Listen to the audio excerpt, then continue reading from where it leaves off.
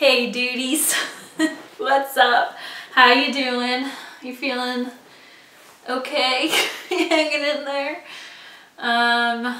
It's a hard time out there. Everyone, while I'm filming this, everyone is pretty much quarantined around the world. We're all stuck inside in our pajamas, watching Netflix, picking up new hobbies, working from home, all of it in our pajamas. So today I thought, what better thing to talk about than the history of pajamas. It's gonna be super fun. I have done a lot of research on it, and yeah, I hope you enjoy it.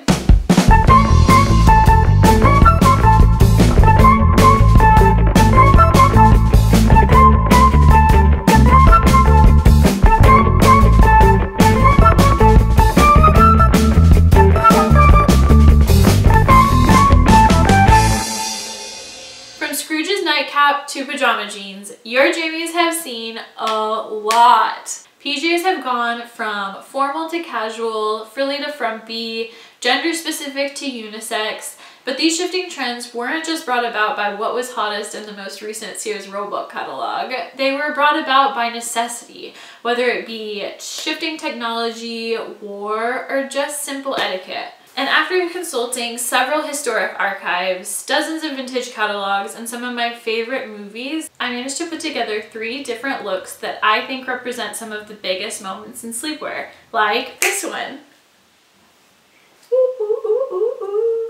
So while this is probably not absolutely historically accurate, I mean, this is the best Amazon could do during these trying times. And I thought it would, you know, do the job to show y'all kind of what somebody would wear in the late 1800s, early 1900s.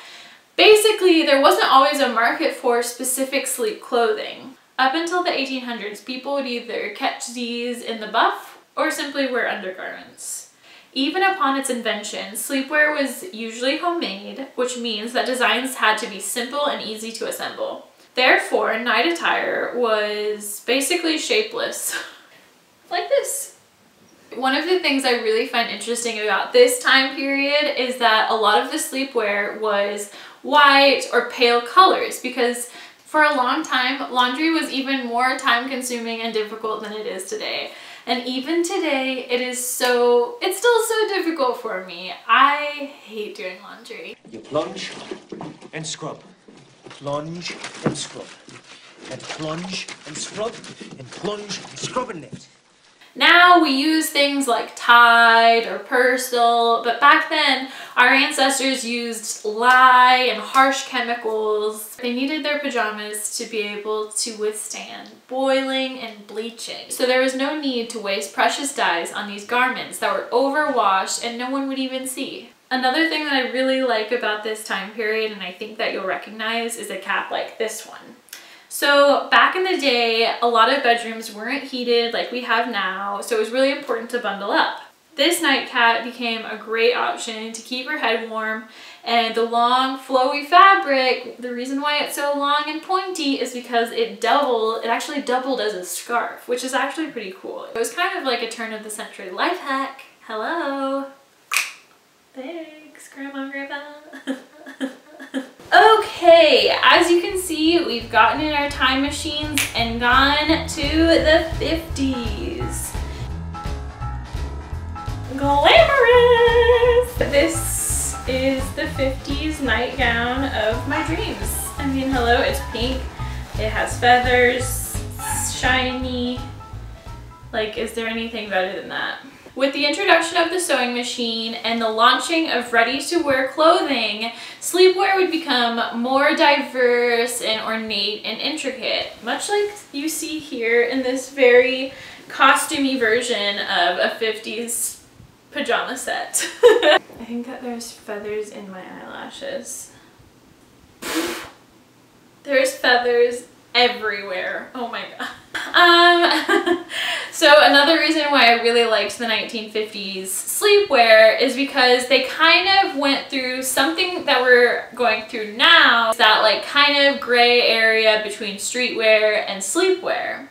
So for instance, now I think you'll go to the grocery store in the same clothes that you might sleep in.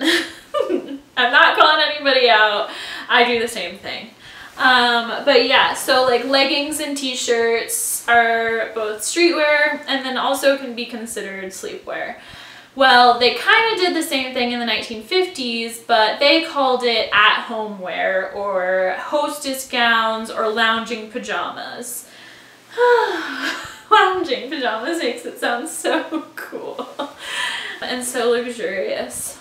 So basically, the lady of the house would not greet her guests in the leggings and t-shirt of today, but instead, you know, bright colored maxi dresses with long billowing sleeves and very glamorous, and just basically like a cross between an evening dress and a robe, which is like right in the neighborhood I want to be in. In a publication called The Art of Being a Well-Dressed Wife, a Saks Fifth Avenue designer laid out a guiding principle for a woman that states, remember, it's your husband for whom you're dressing. And that applies 24/7.